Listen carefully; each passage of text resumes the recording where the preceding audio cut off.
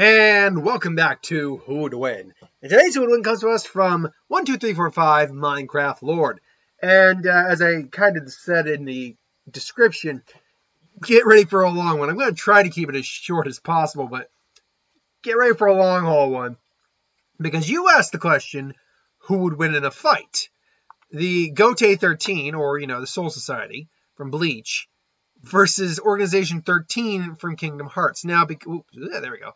Now, because I never played Kingdom Hearts, I had to look into every one of the members of the of Organization 13, which means I now have every one of their information up in front of me on different tabs here. So we're going to have to go over all these guys. The Gotei 13, I can do in my sleep. That's not difficult at all for me to get their abilities down. But few things we have to go over real quick, right up front. With Organization 13, we are looking at they're called 13 for a reason. We're looking at the 13 individuals. There is a 14th unofficial member, but we will not be looking at that individual. And before anyone says, well, that person would have made all the difference. Trust me, when we're looking at the power scaling of these individuals, it really would not. And even if it did, I would also give an extra member, fighter for the Gotei 13 to even it out. So, I'd throw Ichigo in there or something like that. But another important thing is we have to look at which version of the Gotei 13 are we looking at? Or are we looking at the version from Turn Back to Pendulum, 100 years prior to the series? We're looking at the Soul Society version that had Tozen, Gin, and Aizen in it. Are we looking at the 1,000-Year Blood War arc version, which is after the Soul Society, after the Aizen arc, or after Aizen going in to fight the Quincy? We're looking at the 10-year time skip after the end of the series. For me, the best way to go about it is to go with the version that A, makes the most sense in terms of who would be there and why, and B, whose overall abilities we know the most about. So I would say we go with at least in this version, if you want to suggest a different version at some point, we can do that. We're going to go with the 1,000-Year Blood War version. So that's going to include individuals like Rose, Kensei, Shinji. We know all their abilities at this point, so we know that. The only individual, frankly, who we don't know all the abilities for would be Ukitake. That's just we don't know his Bankai. My guess is he never used it, and I'm just going off base here just to understand why we won't be using his Bankai, because I'm not going to make something up. If you want to see what I think his Bankai could be, check out my video on that. I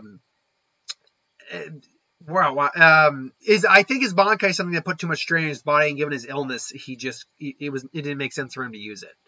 Also, to be clear, we will use the full potential of the characters, because later in the war arc, a lot of characters get some upgrades. Like Kenpachi obviously gets the Shikai and Bankai. Byakuya gets a lot stronger. We see Toshiro's full capabilities. We will use that because I'm either going to get someone who says, oh, you nerfed them, or they didn't get that till later. Either way, I'm going to get someone who can play it. So I'm just going to use them at full capacity that we see. Last but not least, we should note that we will only be using the captains of the 13 Court Guard squad, because I'm going to be flat out honest with you. If we decided to use the captains and the lieutenants and and everyone else who was involved in the 13 Court Guard squad, because each squad commands hundreds, if not thousands, of different Soul Reapers, then we would have to. Then they're going to be overwhelmed. Like 13 on a couple thousand. Not a fair fight, no matter how powerful they are. Unless you're literally able to affect reality like that and snap Thanos people out of existence. Not a fair fight. So let's break this down real quick. Let's go as quick as we can. There are 13 members. Now, the members are what are known as, if I'm not mistaken, nobodies. I believe, if I'm not mistaken, are nobodies. Now, nobodies are in essence are equivalent to Bleach, surprisingly, hollows. They are individuals who don't have hearts. They lack emotion. Now, some do have personalities that imply they do have some level of emotions. But most of the time, they're cruel, cold, uncaring, ruthless, or are prone to things like anger, things along those lines. But they're individuals similar to, basically, they're kind of like a Rancor, honestly. Human form hollows. There are 13 of them. Their leader is known as Zemas. And he is the de facto leader. He is the strongest among them. It should be noted that the ranks do not denominate strength except for the rank 1. Because the second ranked one, Xigbar, Xigbar, Xigbar is not considered necessarily the second strongest member of the of the organization. If I'm not mistaken, the second strongest member of the organization is, from what I was finding, I'll find it when I'm going through it. Anyway, let's break it down real quick. Now, I'm not going to be, you know what, honestly, I can just, give me 1 second here. We can just go with, I was about to say, we can just go with, I was about to say, I can't really show you the image. I'm like, I have it up screen, I can do that. So, Roxas is the 13th ranked member, and he's actually was born from Sora, is the nobody of Sora. He is the youngest one, and he has control surprisingly over like the Keyblade and Samurais apparently. And he wields light. He using his direct rays and striking opponents with great power. Going through his abilities real quick, and by the way, you can't, anyone who says you don't know this is like, you're right, I know. That's why I went to the site. You can literally see me reading the abilities verbatim, so I don't want to hear anyone getting on my case for this. Anyway, there we go. His abilities. So being Sora's nobody, he holds half of Sora's power within him. Since Roxas is a complete being's heart, it's made up of 2 Keyblade wielders' hearts. What, I have no idea. Oh, he can dual wield Keyblades. That's what he can do. Collection showcase skills. Swordsmanship, he's skilled swordsman basically. In battle, he also uses light with great specialization, becoming a phenomenally dangerous foe. While initially using it this same fighting style as Sora, over time he acquires his full power because it's more aggressive, more offensive. Very strong, careful. He defeated Sax before accessing his full power. And Sax, when we get to him, is actually a pretty powerful dude as well. He has shown a great endurance and durability, able to regain full consciousness moments after being initially knocked out. He can glide at fast speeds, so fast in fact he leaves behind a lens flare.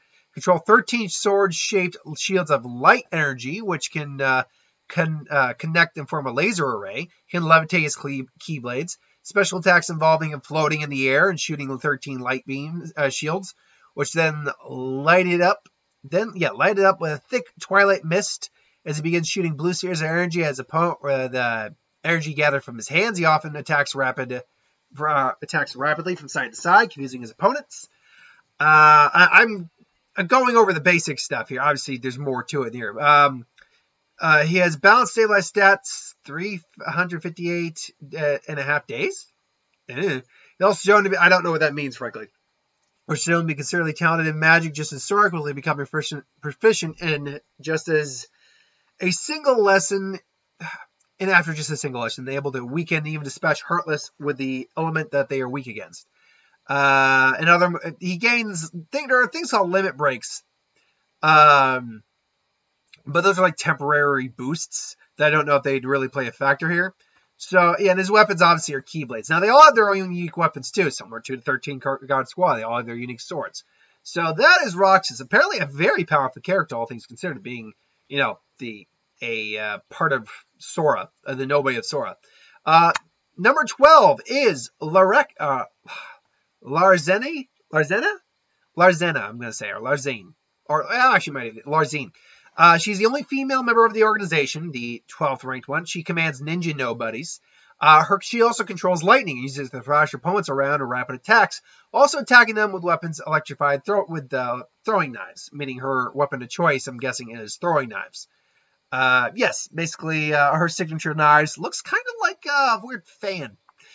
Despite her stochastic energy, she's still a powerful organization. She has proven to be an incredibly strong hand-to-hand fighter. As in both times she talked to Sora, albeit granted both times she did have the advantage of Sora being confused or angry. In the last fight, she basically was able to kind of beat him. She easily pressured him without even using her claws and disarmed him of his Keyblade with a single kick. And the second time she does, she injures him enough to the point where he can barely stand. Her physical fighting skills resemble that of a ninja. Throwing knives are her specialty. She is a powerful user of thunder magic, calling down lightning strikes, lightning bolts, or a single bolt of lightning upon the battlefield. Can empower her knives of increased lightning ability. Kind of like Naruto, channeling your chakra through your weapon. Their powers, to increase their powers when thrown along, also having them fire beams of lightning, as well as perform levitation and local teleportation. Her sleights and special abilities all involved her using these abilities. In the second one, Final Book, she battled an absent silhouette as Data. As an absent silhouette and as Data, but this time she uses the complete different tactics. But as Data, we're not going to use that because that makes no sense. So she's a Yoruichi type character a little bit. Lightning and ninja moves. Then you get into the 11th guy. This guy's interesting. His abilities apparently are flower-based, which is very odd. He controls flowers, uses his control to command beams of destructive energy. This guy's name, by the way, is Marluxia. I hope I got that right, because X's, for some reason, have a Z sound. He commands the Reaper Nobodies, and he wields a pretty cool-looking scythe, I'm going to be honest. So his abilities, again, where are they? Where's there? Nope, down this way. Nope. And there we go. Fights using the attribute of flower, wields a large rose pink and dark green scythe. The powers he commands have the appearance of cherry blossoms in the Game Boy Advance release of it. They have changed to resemble rose petals. Okay. He has two forms. His basic nobody form, and he can attack with a scythe. Obviously, scythe dance. Despite his arrogant nature, he's proven to be the most powerful member of Organization 13, with his skills and power being enough to fight Axel to a stalemate, or one of the most powerful, I should say. With his command of flowers, he can create a clone made of petals, flower clone jutsu. Send a flurry of blossoms at his opponent in Kingdom Hearts. Uses a slight, which he creates a powerful shockwave by hitting the ground with his scythe. Like most members, he can levitate. In a remake, he can actually teleport freely. In his final form, he can use his mech suit like nobody to slash Sora with scythe arms, or charge him and cause massive damage upon impact. And he can summon 3 petals to fire pink rays and fire energy blasts from the bottom of the contraption. Additionally, he has also gained the ability to brings him to combat into a larger version of the Phantom Mech. Basically, he's got like a mech for some reason, okay? From his stationary position, he can fight mainly by commanding the nobody and create shockwaves, shooting Reaper lasers, gusts of wind that prevent Sora from doing stuff. Great. In the second one, he returns in an optimal battle with new tactics. The battle begins by him whispering Sora's ear, which causes a countdown timer to appear. Okay, interesting. The timer reaches 0. You lose the battle, but the timer can be increased by using the reaction command, in which he grabs the scythe, knocks him around the air, and hurls him. Okay. There's a manga version of this entire series, too. Point being, flowers and his scythe and apparently a mech. That seems to be, and now I know I'm simplifying it, but that does seem to be his big thing. And he's got a cool scythe, so on slide. Oh, God, I've still got 10 more to go. Let's see if I can speed through this. Like I said, it's going to be a long one, folks. Yeah, we're already at the 13-minute mark. Luxord. He commands time, and his weapon of choice apparently is playing cards? Like tarot cards of some kind? He's known as, he's got cards. Interesting. His attribute is time, but apparently he uses it in an unorthodox method when compared to other members. One might not even see his element as time at first glance. He's overall not the most powerful or hardest to defeat, but he's the trickiest member to defeat. He shortens the odds originally by dispatching Sora's companions before attacking Sora himself. In Kingdom Hearts 2, he does not have a health bar during the battle. He and Sora each have a time bar that depletes over time and when they are damaged. The first to have theirs deplete loses the battle. That means that the player must watch Sora's HP and time gauge to make sure that neither are emptied when fighting. But that doesn't explain how he uses time.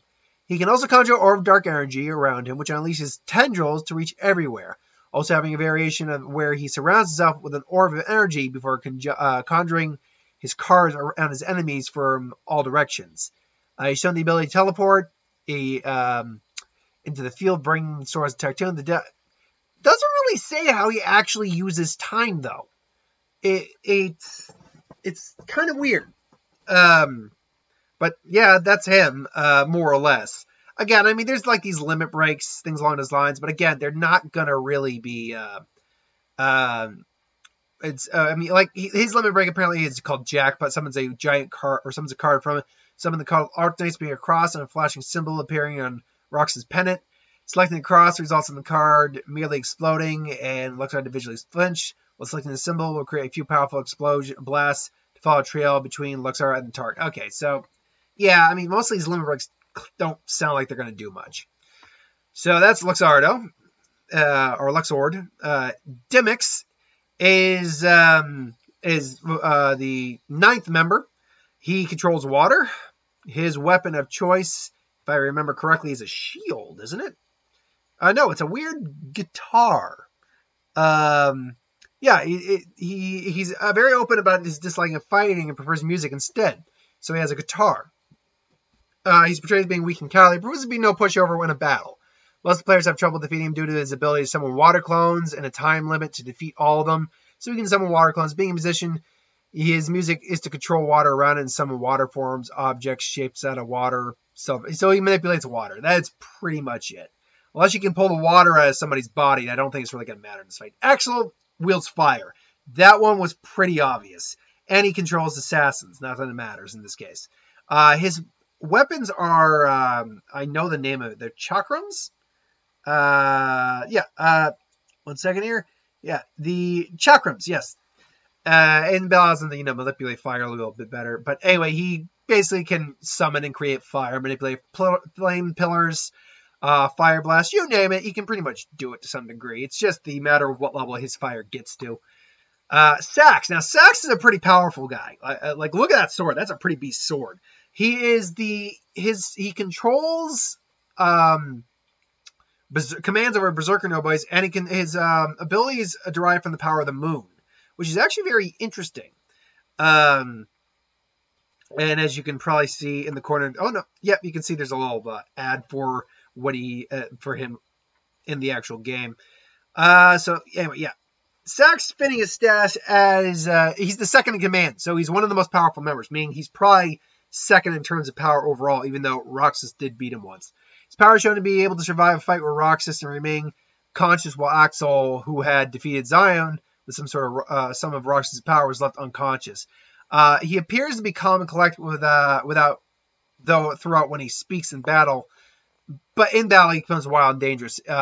Basically, he's a savage wielding a claymore, because he's extremely powerful in terms of that, able to break stone. He's actually also extremely fast. God, okay. So where do we get to the moon stuff here?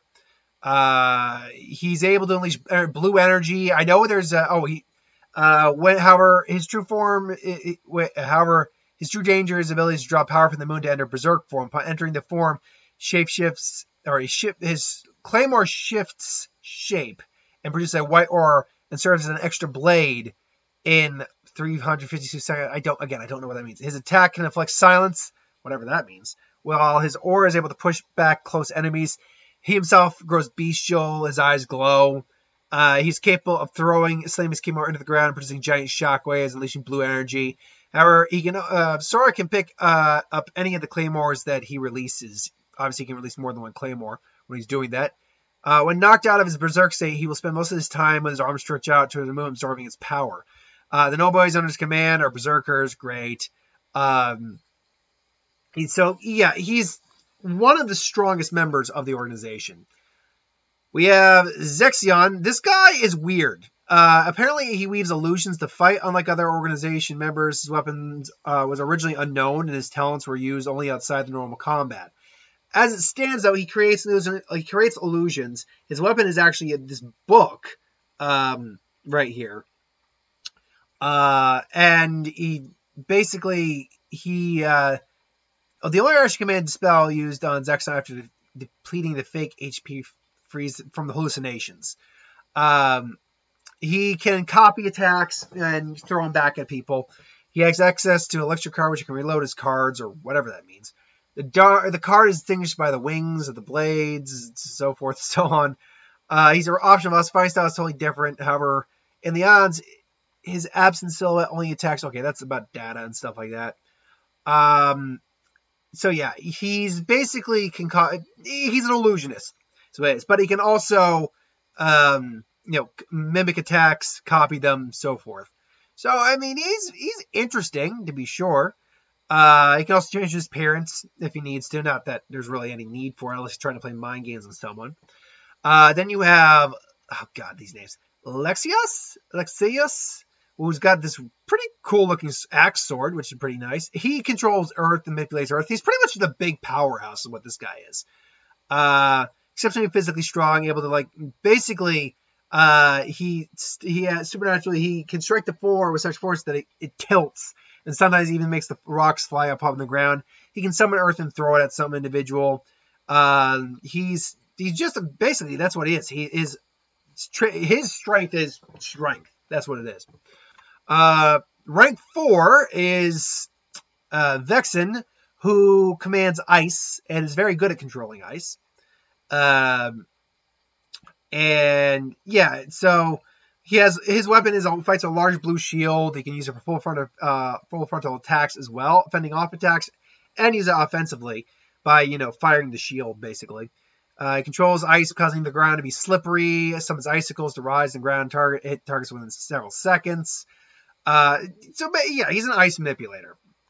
Then you have Zydel, who this guy literally summons I think it's 8 lances. No, 6 lances. He can use 3 and manipulate the other ones because they're conjured from wind and he manipulates wind. That's what this guy does. And he manipulates it pretty effectively. Zigbar? sounds like a weird food. Zigbar is interesting. He's the 2nd ranked, and he actually manipulates space. Now, what his weapon of choice is a type of sniper weapon. It's a blade that does fire things. So sharpshooter is kind of his weapon. And top of each gun bears a pattern similar to nobody's. So yeah, it's a gun blade that fires. What he does with his spatial abilities, though, is that he basically will just teleport, basically cause portals to open, and basically without ever actually having to aim is what he can do. So that's how he uses space.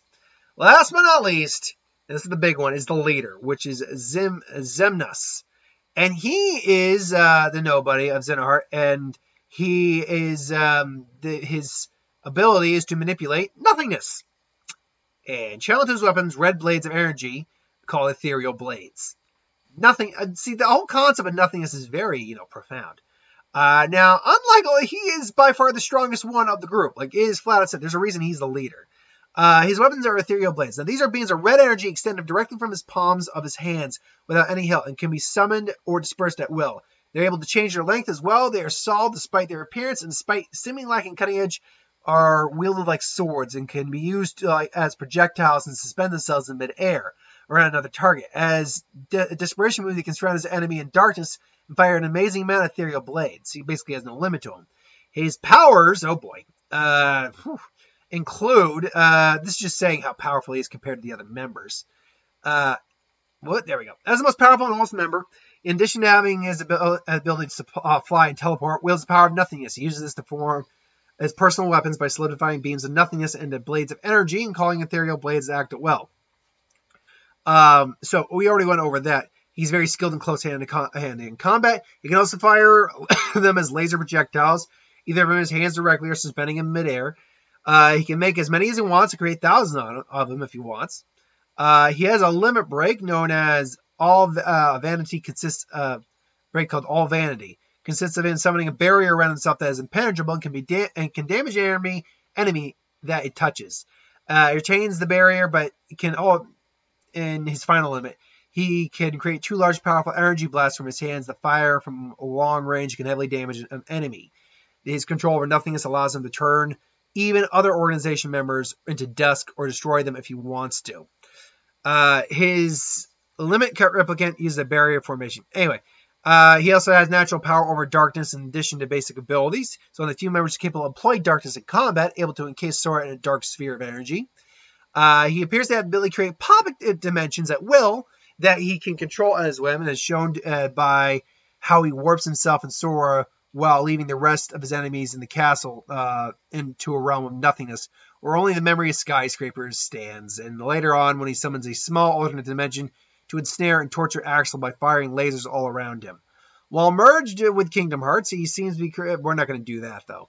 While facing Sora and the rest of his armor, he wields a large sword capable of dealing great damage. And this is... they don't have a picture of the actual sword he wielded, apparently. But still, a very large sword he does wield. And in his battle... In all his battles, he displays outstanding agility and athletic prowess, as well as excellent swordsmanship and martial arts skill, capable of unleashing relentless barrages of attacks from both his ethereal blades and even unarmed that are hard to block. Either way, this guy is actually very powerful. 25 minutes in, jeez. So, how did I decide to? Because here's the thing: there's clearly individuals who match up perfectly in terms of who they'd match up against. Like a Kenpachi, for instance, is perfect against like a Saxon or a find him. Or a Lixius, the 5th and the 7th guy respectively. Or Suifon is perfect against the 12th. But that's here or there. If they're all facing off against each other, I want to kind of put it back like this. Put the respective squads numbers against the respective number ranked organization members. And then whoever basically is winning then comes in and aids their comrade if they need to. So let's break this down then. So against Roxas, that means you'd have Ukitake against Roxas. Roxas? What's his name again? Yeah, Roxas. So against Roxas, how does Ukitake fare up? Well, Ukitake's Zanpakuto Sogia no Kurotawari is actually a perfect counter to any sort of energy attack that Roxas throws at him. And let's be clear, yeah, it's light, and I guess it's moving at light speed, hypothetically. But that being said, most of the Shinigami can move at relativistic light speed, if not past light speed. Now, I know there's some contested arguments on that, sure. But their flash step alone is well beyond the speed of sound because they literally just disappear in an instant and appear in seconds in other locations. They can move so fast they create after images. It's clear that most of the Captain Class Shinigami have light speed reflexes and some level of speed in the same regard. So, like, in terms of swordsmanship, they might be equal. Ukitake's older, so he's probably, because all the Shinigami are at least a couple hundred years old minimum. And we know Yamamoto is well over 1,000 years old. So, these guys are going to be, and by the way, Yamamoto's alive in this. We're using Yamamoto in this case before he got killed. So, yeah, Roxas is light. It's just going to be rebounded by Ukitake. And Sogio no wa Kotowari is also, it gets absorbed through the left and I believe released through the right, if I'm not mistaken. But also the speed also gets enhanced on its way out. So that means he's already enhancing the speed much far beyond that. So Roxas is quickly going to get hit by his own attacks. It's also looks like among the youngest members of the group. So Ukitake is going to probably condescend to him a little bit. So Ukitake is also a Kido master, which means that's going to be a problem. The only thing that's going to hold Ukitake back, honestly, is his health. If he starts to have a coughing fit, it's very easy for Roxas to take advantage of that. And then, as we saw with Wonderweiss, just skewer him from behind. But no, I do think Ukitake would beat Roxas. Now, against the squad, so against Mayuri Kotsuchi versus Larzine, that's essentially kind of like and I'm going to be honest, she's kind of a knockoff Yoruichi a little bit. No, that's not true. Yoruichi could have been a knockoff version of her, let's be honest. But I guess the question is, how do you think Mayuri would fare against Yoruichi? Mayuri is full of tricks. His Bankai creates poison. His Shikai paralyzes. And his Bankai also creates a giant caterpillar baby with blades that stick out. So take that for what it's worth. The question is Mayuri skilled enough as a fighter to avoid lightning strikes and to survive the close-range combat scenario situation when it comes to Larzine? And Mayuri is very tricky. He has a lot of tricks on call. He's not a fighter. That's the thing. He's really not a swordsman, and he's not a hand-to-hand fighter. He fights with dirty, and he uses a lot of tricks. If she's getting in close using speed, and that's the question, how fast is she compared to Mayuri? They all still have flash step, except for Kenpachi, who's just pure, just natural speed. That one's tricky. I'll actually say this. As much as I'm trying to be really fair here, because I know not all the Bleach characters are going to win. And Mayuri, despite the fact he would probably fare very well against, if he had time to study her ability, sure, he'd be able to beat her no problem. I have no doubt about that. But going into the fight unprepared, I'll say this. He actually has the best shot against her when she's not using long range, because if she gets in close and he hits her with Agisogi Jizo, which paralyzes you upon cutting you, then she's screwed, quite frankly. But the question is, will he be able to do that? I'll say this, because he's lazy, kind of, because when fighting against another swordsman, fighting against zombie Hitsugaya, he put a device on his sword to basically move to his opponent's sword. So I'd imagine that he might do something similar to that. Worst case scenario, he just goes Bankai and poisons her. So take that for what it's worth. And then maybe just sneaks up behind her and then stabs her. So I will tentatively say he wins, but it's with difficulty. Then you have 11, which would be Marluxia, and that'd be against Kenpachi. Now, from everything I've seen from this guy doesn't really stand much of a chance against Kenpachi. Kenpachi is pure raw power. He's very similar to a couple. Again, he's actually similar in Sax in terms that he's kind of like a berserker style, though Kenpachi is very much aware of what he's doing, except in Bankai, which is surprising, but interesting nonetheless. Kenpachi also literally emits God knows how much energy off. It's like his Ryatsu's spiritual energy is monstrous by even captain standards. Like the only people who probably had higher was Aizen. Aizen definitely has higher just because of the scenario he's in. And maybe, honestly, it's actually debatable I'd honestly say it's debatable now whether or not Yamamoto had more than him. But let's say Yamamoto. So right off the bat, he can easily just dispel any. And that's the thing. A lot of techniques just don't affect him, or he just brushes them off.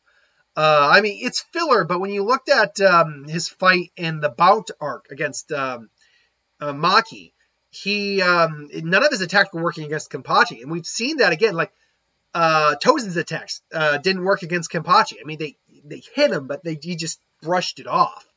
I just don't think this guy, he's going to play with Kenpachi a little bit, sure, because of the petal flower clones, things along those lines. But ultimately, he's just not going to be able to stack up against Kenpachi very well.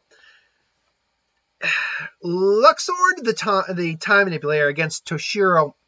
Again, the problem is, in the game, they say on the game how time works with him, but it's really not specified how he actually manipulates time from what I can see. And even if it is like some sort of, pausing effect or fast forward, rewind, whatever, it's more that it doesn't really matter because Toshiro's frankly just will probably be a Bankai because he's one of the quickest captains going to Bankai most of the time. He's probably going to survive. He's probably going to basically just outlast whatever this guy's doing because he's not overly powerful. He's said to be the trickiest one to fight. Unfortunately, Hitsugaya has got a lot of abilities under his belt, so it shouldn't be that hard to fight him. So then you have Kensei Muramuga versus Demix. This guy, now Demix was the water user, but he's also described as being the most cowardly. Even creating water clones and manipulating water, I'll even give the Kensei a win here, because quite frankly, Kensei is Kensei, while not the strongest captain, his Shikai alone gives him range to allow him to just blow up the water clones and then just attack and just slice them up. If he gets in close with his Bankai, then this guy's screwed because he can't take that hit. And because his Bankai condenses all the explosions down into small points, as long as he's within contact with someone, it's going to do damage. So again, I'm going to give that win to Kensei. Squad 8, that'd be Shunsui. Shunsui versus Axel. Yeah, I mean, here's the thing. Shunsui is very used to fighting because he's fought before Yamamoto, who's, let's be honest, fire clearly outclasses Axel's here. And Ukitage's got far more versatility with his Ukitake. Shunsui's got far more versatility with Katen Kyotsu, manipulating children games and turning them into reality. So while the fire would be, could possibly kill him, sure. The fact of the matter, he's going to be playing enough games that it's not going to matter. Goes into Iraoni, which is the color game. Basically, for those of you who don't know what the game is, because each game has rules, and if you win, you live, you lose, you die. That's kind of the rule. Basically, it makes children's games an attack, and the winner is going to get the benefits, the loser is going to be hurt or killed. But Iraoni, which is always one of my favorite ones, it's a color game. You name a color, and you try to strike that color on the opponent. Now, let's say, so if you name white and you hit white, you will cut them and hurt them.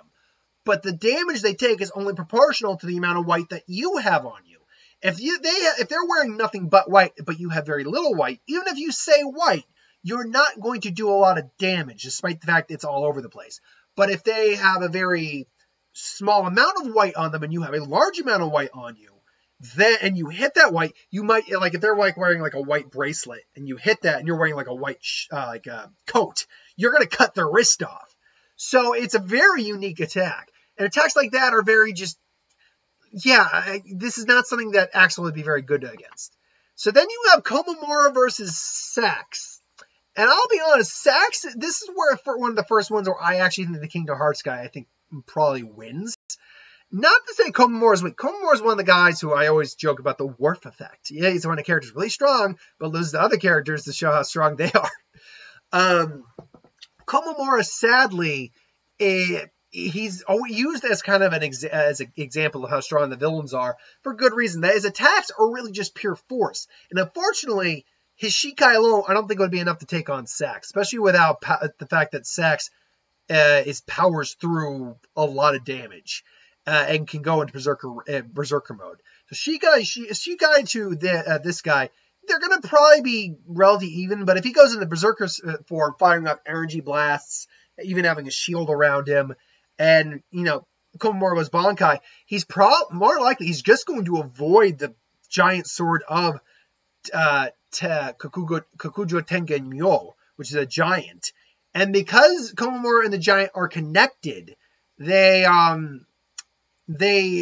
experience the same thing. So if the giant's injured, Komamura gets injured, and likewise. Now you might be asking yourself, well, you're giving Kenpachi his Shikai and his Bankai. Why not give Komamura his human form? If I do that, then he's done. He's only going to get one fight, because that's what happened. He had one fight against Bambietta. That was it.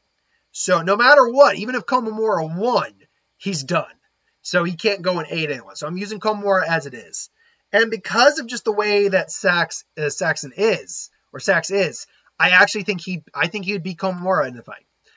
So then you got Byakuya versus what's his name again? Zexon. And he's the weird illusionary guy. And unfortunately, it's not the same as Aizen, where Aizen was literally manipulating like he could control your senses. This is more just copying an illusionary attacks. The problem here is that Byakuya is one of the most well-rounded captains there is. He's a master of flash step, a master swordsman. His Zanpakuto alone, while simplistic in what it actually does, is very versatile, with Zenbon Zakura turning into 1,000 cherry blossoms. And then his Shikai got compared to his Bankai, which meant it probably turned into more like 100,000 or maybe even 1,000,000. And then his Bankai, God knows how many cherry blossoms that is now. And then in the different forms his Bankai takes, with Senkai, the being encased in swords. I can't remember the name of it. The White Emperor one, where he basically gets the wings. Plus, he's had to deal with Aizen before, so he's not a stranger to illusions. And if the illusions are weaker, then he shouldn't have that much of a problem. Add on to the fact that this guy isn't really a fighter per se in the sense of a close range fighter. He can copy techniques, sure, and with the amount of Keto that Byakuya knows, he might copy some of that, but I do think Byakuya is just going to take the win and just, honestly flash step and stab him. Then you get Shinji versus Alexis, the organization fifth member. And yeah, that one I'm giving to Shinji, because Shinji's Sakanade, which inverts your entire perception of the world, senses, hearing, sight, smell, words, up is down, left is right. And let's be clear, if you see, like, the perfect example is, if you see Shinji coming at you from in front, that means he's coming at you from behind. And if you try to block his slash from the left, it actually means it's coming from the right. So it's not an easy thing to get over to Aizen, so he quickly figured it out. But yeah, because this guy, Alexis, is pretty much just a brute force fighter, he really would not be a good matchup against Shinji, and Shinji, I think, would take that.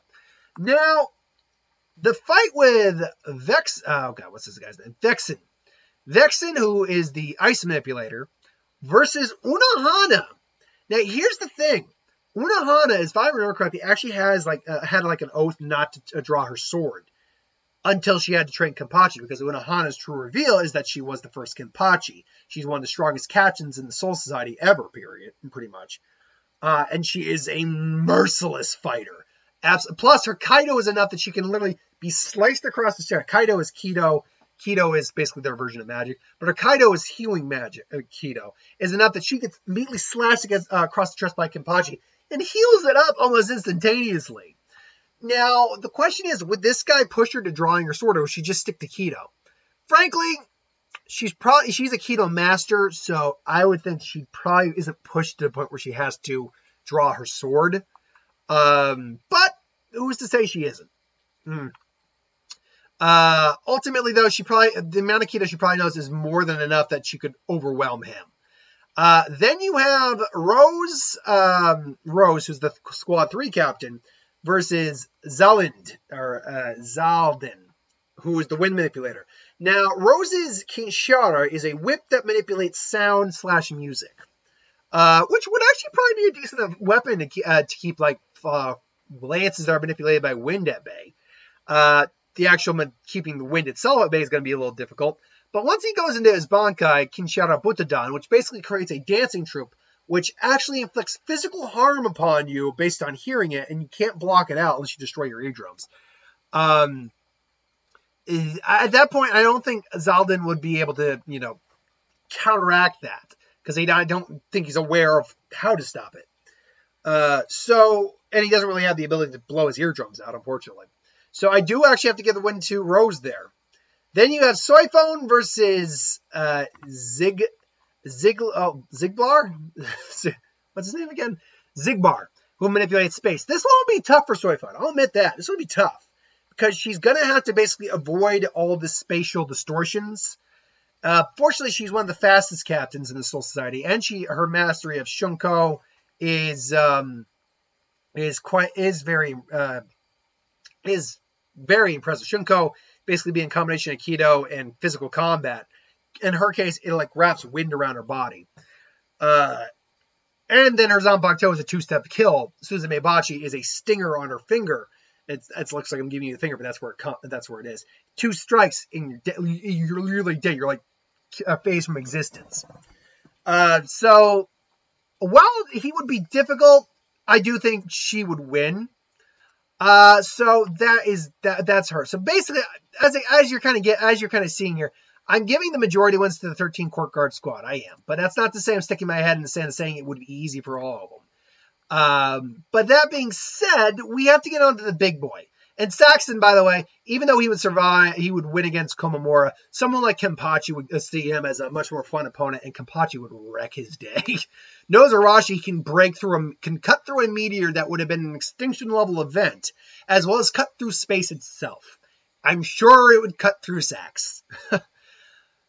Yamamoto versus Zemnas. Now, Zemnas could probably, in theory, he could just trap Yamamoto in a pocket dimension. But here's the thing, the Shinigami can open their doorway to their dimension any way they want. So the question is that just an easy way out of a pocket dimension for them?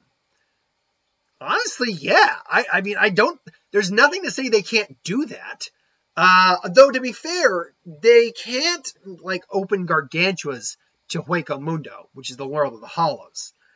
I mean, they can, but they need help. They can't just open a door to where they need to go.